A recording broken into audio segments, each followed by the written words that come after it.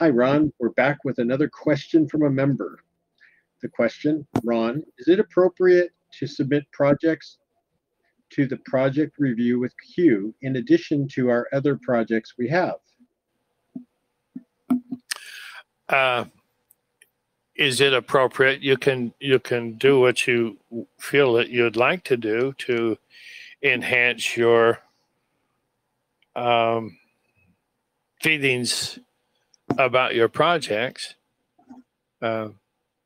If you share them with Q in his project review program, I think that that's very good. See, we over here in Loved One Society have the ability to see differences between what Q is doing and what we're doing. Q is doing things on an international level. We are too, but just with our Loved One Society people rather than others. Now, there's nothing wrong with our Loved One Society people sharing their projects with Q. No problem at all with that. It'll help you. It'll help you to fine tune some of the things that you haven't thought about yet. And it's in the discussion, and it's in the ideas that gathering together, and that's what he likes to do, gather people together so that they can talk about their similar project, maybe not be exactly the same, but a similar, so they can say, well, I'm going to do it this way. And so, well, that's cool. That's different than the way I do. I'm doing it this way. But I'd like to look at yours and see if that's a better way to do things. When you do that with your projects, it creates the energy for it. And that's what Q is trying to do with his project review. They've got money coming from the Rodriguez Trust for that for funding that sort of stuff. And see, Loved One Society, we're going to, as individuals, are going to go through the redemption appointment. We'll have our own funds and don't need to be funded by anybody else. But sharing with others your project is a good idea. Now, what he's doing is he's gathering the people together and say all those who are going to do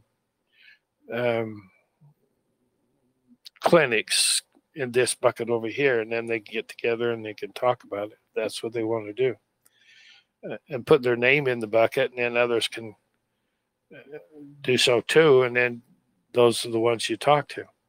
Well, if it's a housing project or something like that, then that's a different bucket.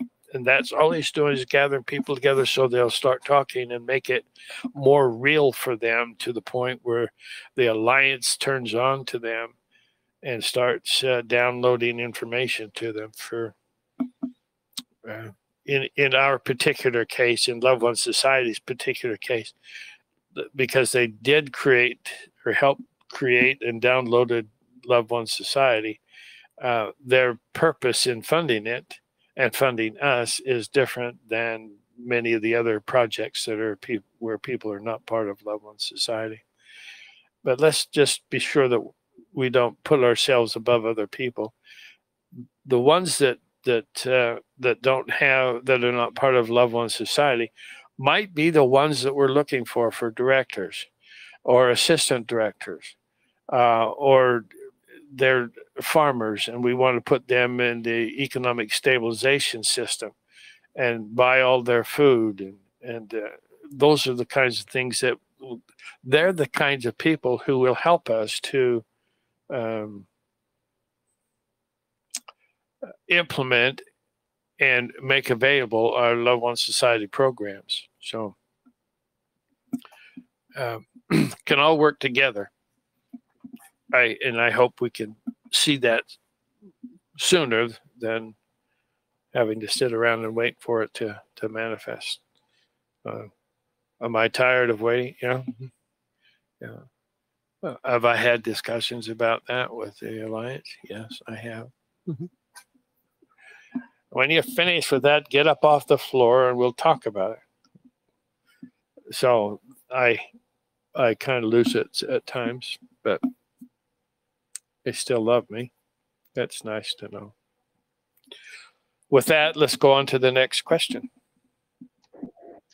Thank you, Ron. Very well said. We'll be right back with the next question.